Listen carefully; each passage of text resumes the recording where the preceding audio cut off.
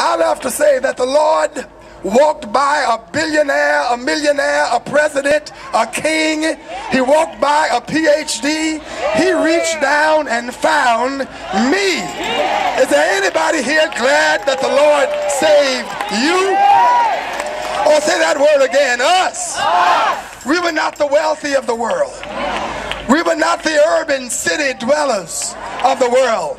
We were not the educators of the world. We did not live in the aristocratic and prominent areas of the world. We were down in Mississippi, down in Arkansas, down in Alabama, even in Tennessee. But the Lord passed by New York and Paris and London, and the Lord found us.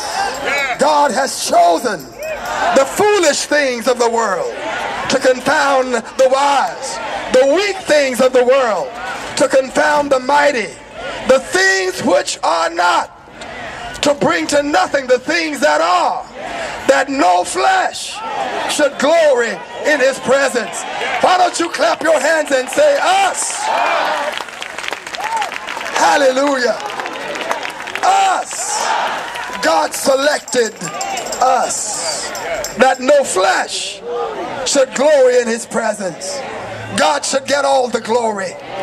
God should get all the praise, because he selected us, the descendants of slaves, the descendants of oppressed people in rural country areas, cotton pickers, farm laborers. But God chose us